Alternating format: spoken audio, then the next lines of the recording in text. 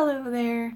I just thought I would answer a lot of questions I've been getting lately about my heart condition and what I'm going through, and maybe answer some questions for people who are going through the same thing. So currently I am on a Holter monitor that when I get a symptom, I can either press this and I'll get a little menu here and I'll mark my symptoms. And right now I have no symptoms, so I'll say no symptoms. Normal daily routine, tell them what you're doing, and then hit send, and someone on the other end of this line is seeing exactly what's happening inside of my body. How are they doing that? It's not magic, sadly. I have electrodes all over my body attached to this LifeWatch monitor. It's battery operated. It can either hang around my neck or put one of the electrodes on there. We'll get to that in a second because that doesn't work. But for those of you who don't know, you get this box. It comes with the electrodes, extra batteries, because you know you're a robot and you need batteries, more electrodes, the setup instructions, but they normally set it up for you when you're in the hospital. You also can enter to win free gift cards, which I have done all 4 times that I have done this, and I have not won yet. And then you get that little holster if you're older and want to put it on your belt, but I rather just hide it in my pocket like a normal cell phone. And I try and hide the electrodes the best I can by wearing modest attire. So yeah, this comes with a charger, and you have to charge it every single night. And if it dies, you have to restart the starting process and re-sync it to your monitor. And that's not fun for anybody. It does go off if you're not close enough to it, so I keep it in my pocket at all times or in my purse, even at work. But at night, if I'm sleeping over there and it's over on the windowsill right about here, sometimes it says it's not close enough and it buzzes and it wakes me up. And this has been going on for 30 days. I've done this diagnostic test. This is the 4th time. For those of you who aren't familiar, I have inappropriate sinus tachycardia, otherwise known as IST. It means that for no reason at all, my heartbeat will jump up to at least 200 beats per minute when I'm doing nothing at all, when I'm sitting, when I'm eating dinner, when I'm driving. It'll just be like, oh, you're running, and I'm just like, no, I'm not really. And it's the worst when I sleep. I'll be dead asleep and my heart will just boom, boom, boom, boom, boom. I'll feel it, and I can feel my entire body shaking with adrenaline. And at first I thought it was my husband shaking the bed, and so I would yell at him, like, stop shaking the bed, and he's like, I'm not. And we finally figured out that it was my body shaking because of my heart rhythm. So, to progress along here with the day in the life of a heart patient, being a heart patient requires a lot of money, a lot of doctors, and a lot of medicine. Currently, I am on Corlaner 7.5 milligrams twice a day. In the United States, this is a 1-month supply. For 1 month supply, it's $500 for 60 pills because it's twice a day. So I've found a way to get it from, I don't know if you can see, Istanbul, Turkey. It's not focusing, but you can kind of see it. But, so I've been getting it from Turkey. It takes about a month to get here, so as soon as I get one, I order another one. And it is $100. So I'm saving $400. And the shipping is not that much either. Originally I was going to try and get it from Canada, so for those of you who are getting US medications and you can't afford them or your insurance doesn't cover them, because insurance does not cover Corlaner, by the way, because it's not FDA approved yet. But if you are a heart patient with inappropriate sinus tachycardia, I highly recommend that, because I've been on 4 different beta blockers and none of them worked until this one. I was on metoprolol, I was on carvedilol. I was on a couple other ones, but I won't bore you with that because we're already 5 minutes into my day in the life of a heart patient. I haven't really shown you anything except for my toy and my pills. The funnest part about being a heart patient is when you get to take this off and be free. So I'm gonna show you that. That's gonna be fun. Ready? So you rip this off your skin, and if you are like me and you're allergic to clear tape, you can see that nice welt surrounded by a blister, a nice little water blister. And these electrodes are here. I'm not going to get too graphic. I'll show you over my clothes. I have another one here. You can see inside my shirt. I have one here, and I also have one here. So I have wires all over, and I also have welts all over, and these cute little water blisters. So you disassemble this, and then usually the phone gets really mad. It hasn't noticed that I took off the white electrode yet, but it will, and it'll buzz. And so that's the first part of it. And then basically you shower off all the gel and your welts get really amazing and gross and welty. And then the super fun part is you get out a new electrode and you place it back onto the welted, horrible area. And then you wear it for a couple more days. You can take a shower with them on, you can take a shower with them off. I've had these particular stickies on for a couple of days, couple of showers, and I don't know if you can see it losing their stickiness right there. So I'm going to change and get new ones. So yeah, that's the first part of my day, is I assemble my monitor after I shower, which is what I'm going to go do now. So this is the system off of me. That's the necklace and the activator with its buttons. See, there it goes, saying that I'm not wearing it. Please check electrodes. Well, the electrodes are on the counter, so yep, they're checked. But I call it the octopus because it has its tentacles, and the tentacles wrap around me oh so ever gently. But I figure you probably want to see me tear off another one, because who doesn't like grody things? So yep, tearing off some of my skin. Cute. Look at all those water blisters that I have.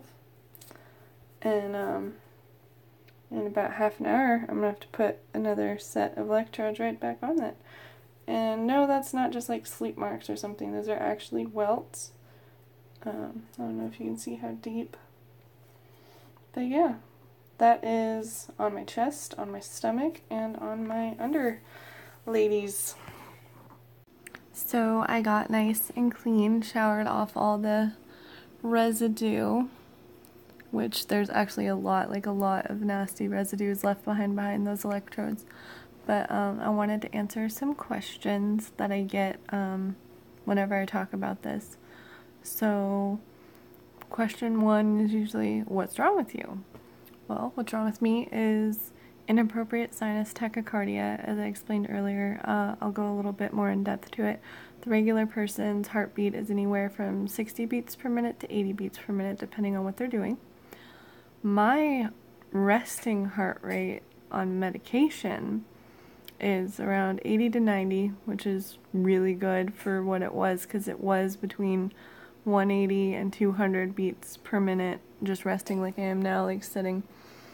And then when I'm exercising, it's through the roof. I did a stress test last year, which is where you're hooked up, kind of like what I wear every day, but with more stuff, and then like a breathing tube. It's called a stress test. You run on a treadmill. You're supposed to do it for 10 minutes, and it steadily inclines and goes faster and sees how much you can stress your body. We got 5 minutes in and they had to pull me off because my heartbeat got up to 230 beats per minute. And at a certain point, your heart does explode and rupture from going too fast. So they literally pulled me off the treadmill, and it was a unsuccessful diagnosis because I couldn't finish the test. And obviously, being halfway through, and that stressed they couldn't continue. So my IST is slightly, well, it's kind of under control, because see those little triangles? Those are the Corlaner. I take 2 a day, so those are for tomorrow. I took 1 this morning, so that's tonight's. I take Corlaner twice a day, and it's a beta blocker. It's to slow down your heart rate. And this one works really well for me. The other ones gave me insomnia. They made me sick. One of them made me hallucinate, which was horrible. Another question I get a lot is, how does it feel to have a palpitation? Well, for me, for everybody it's different, but for me, I get 3 different types of palpitations. There is the fluttering one that's not so annoying. It just kind of feels like there's a little butterfly trapped in your rib cage, and it's just like, I'm here, and you feel it, and you're just like, okay, and that's your heart speeding up and, you know, then slowing back down, and you're just like, okay, and it lasts like 1 to 3 seconds, and you're like, okay, that's fine. And then the one I get most often is when I'm sleeping, and it's the pounding one where it's inside my chest and it feels like my heart is punching my rib cage to get out, and that one hurts quite a lot. It wakes me up out of sleep. I have to take sleeping pills currently to get a full night's rest, or else I'm woken up every 20 minutes with the punching, even on the Corlaner. And then the third one, which is not fun either, none of them are fun, but this one I kind of hate because it happens just randomly. The 2 main arteries in your neck, I can feel the IST kick in. It gets up to like 200 beats per minute still sometimes, and I can feel the veins just pumping the blood away like they're supposed to, but they're also closing my throat a little bit because the veins have opened because there's so much blood rushing through. It kind of feels like I'm choking a little bit, and that causes lightheadedness, dizziness, because there's too much blood flow to the brain, and that's never good. And that still happens. That actually happened at work yesterday, and it feels like you can't breathe. It feels like there's something sitting on your throat. They're all very painful and usually lead to left arm pain afterwards, and my left hand will go numb, and I won't be able to feel my fingers. I won't be able to feel my hand, probably up to my wrist. And then after the numbness goes away, there's a dull ache on my left arm for about half an hour with any of these palpitations, even the fluttering ones. Sometimes my left leg will even go numb, especially my foot and my toes will go numb, but my calf never goes numb, which is really weird. But then my left knee, right above it, goes numb. So I don't know what that's about, because it totally skips my calf muscle, but my knee will go numb and my foot will go numb. And it's only happened a few times, but I have passed out. I've passed out in the shower. Because my blood pressure dropped so quickly, I've passed out here on the couch just randomly. Thankfully it hasn't happened when I'm driving or doing something important that could potentially hurt me or somebody else, but that's only happened a few times. I'm going to a neurologist to look at that, but that's a whole nother questions video about my findings of my MRI of my brain, so I will make that one as well. Another question I get is, how big is your scar? The scar goes from this side all the way to the other side, and it's like a W. If you follow my finger, it goes like that and like that, and it goes across my entire chest. That's the middle of it. It pretty much all looks like that. Goes under my breasts, and apparently I'm one of the lucky ones, because they only did that in 1988 to babies with heart conditions. They did the bikini cut, but apparently they realized that it was a bad way to do it, because a lot of the girl babies got infections in their breast tissue, and they completely lost their breasts, or they were malformed or something like that. So thankfully, like, if I'm wearing a shirt, like, you can't even tell, like, my boobs are fine. But some girls apparently weren't so lucky, which sucks. And if you're one of them, I'm sorry. I hope that your insurance pays for what the doctors did to you. Which is also why I can't get a redone bikini cut during my next heart surgery, because chance of infection, I could lose my breasts, I could lose my life. It's a big incision, and they're opening up your entire body to get to your heart. So it would be a zipper scar, like I said earlier. Another question I get is, are you affected by exercise? And that's the weird thing about my case that has always plagued the doctors. No, I'm not affected by exercise, really. I mean, if I, super run, at my hardest, yeah, I feel like crap, and I feel like I'm gonna pass out and die, but I think that's also because I'm not very fit.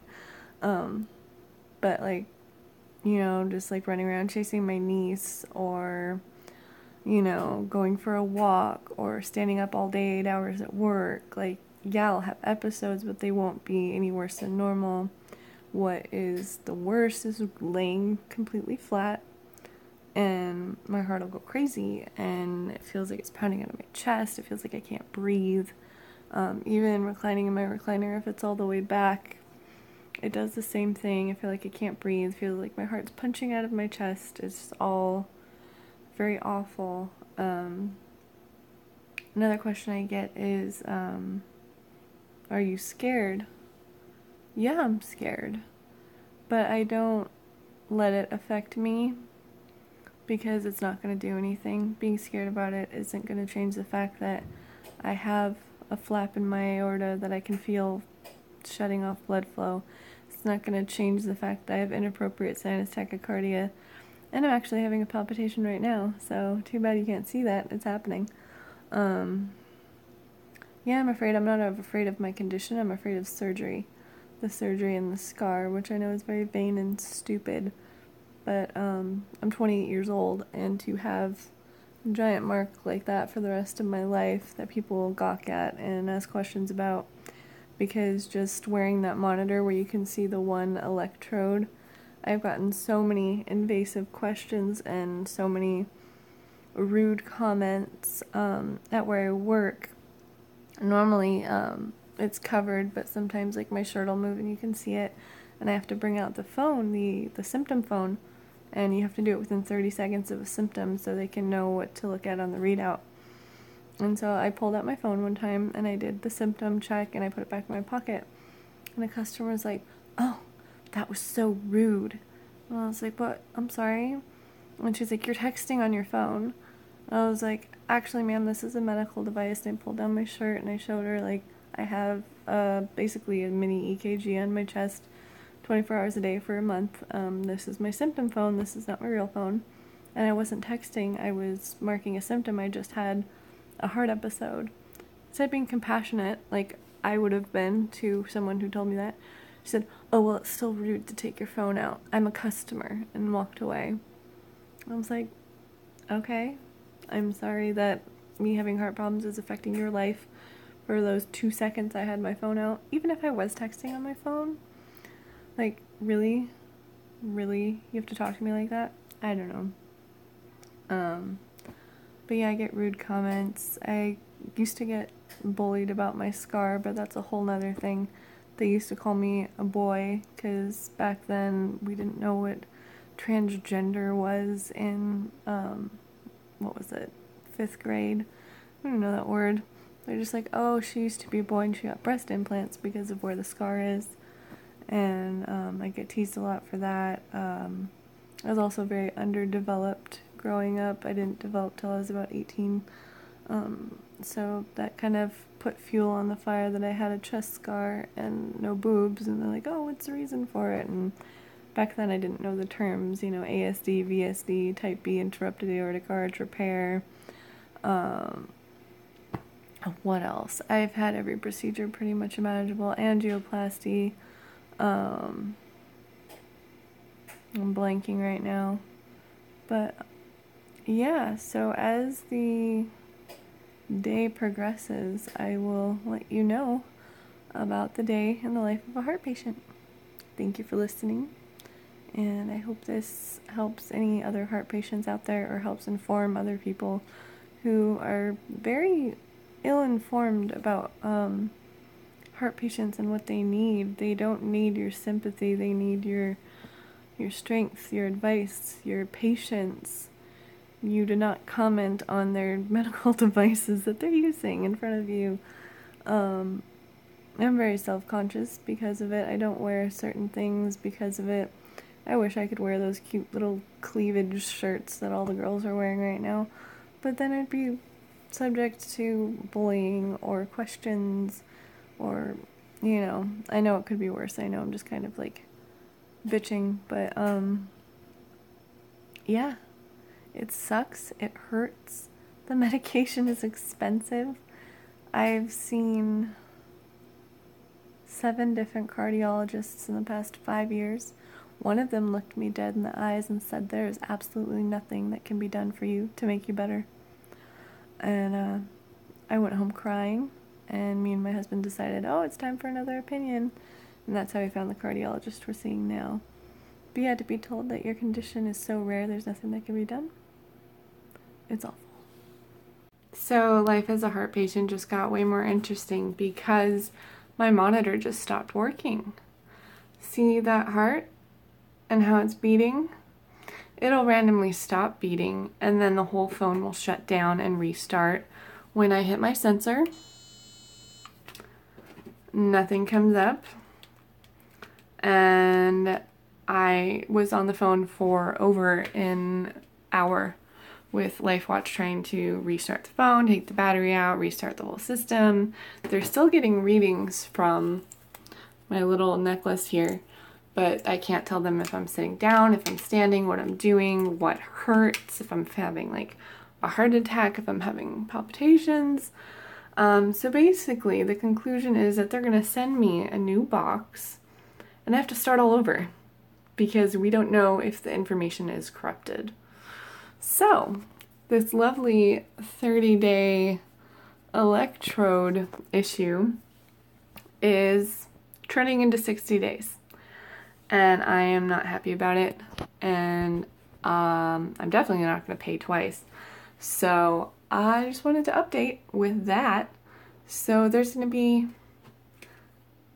some hell to raise with this piece of shit. So yeah, if you have a LifeWatch ambulatory cardiac telemetry system, maybe not go with LifeWatch, because this is the 4th time I've gone with them, and this is the 4th time I've had a problem. So, not calling them out personally, they're probably a great company, but maybe not use BlackBerry cell phones that are unreliable. And this is the 4th different BlackBerry and the 4th different time that I've had problems. So, yeah, there's my mini rant on 30 days turning into 60 days of heart monitoring. So let's talk about doctors. Doctors don't always listen, sadly. And mine particularly pissed me off today because I called yesterday letting them know that my heart monitor wasn't working. Every time I tried to beep it for an episode, it wasn't recording. And so they're like, okay, we'll send you a new one. While I was on the phone with them, it began to work. I said, no need, please don't send it. They're like, oh, the information is already sent. We're sending it. I was like, okay, so there are people in my apartment complex that steal things off of other people's doorsteps. And they're like, okay, well, we'll make sure that when FedEx comes, they won't drop it off unless you sign for it. I've been at work all day. I just got home to find this on my doorstep. It is a completely new heart system. The one I told them not to send, the one that I told them if they send, I need to sign for it. Because this package alone, $3,556. I'm sorry, $3,956. If that was stolen, I am liable for it. So don't always trust your doctors. Don't always trust what people tell you to do. Always trust your gut feeling. My gut feeling was to not call them and tell them that my monitor wasn't working because I had a feeling it would start working again, which it did. But no, I tried to trust them and look where it got me. So now we have to wait for the update on if I have to pay double on my insurance because I got a second monitor. So yeah, I'm not saying all doctors are untrustworthy, and I'm not saying don't do what people tell you to do, but you know your body best, you know your situation best. I've done this Holter monitor thing so many times that I just had a feeling, I was like, it'll start working again. I've done this before. I just like, because I get to take it off tomorrow, I was just like, oh, I want to make sure they have all the results, and that happened. So if you're in the same boat, trust yourself. Don't trust LifeWatch.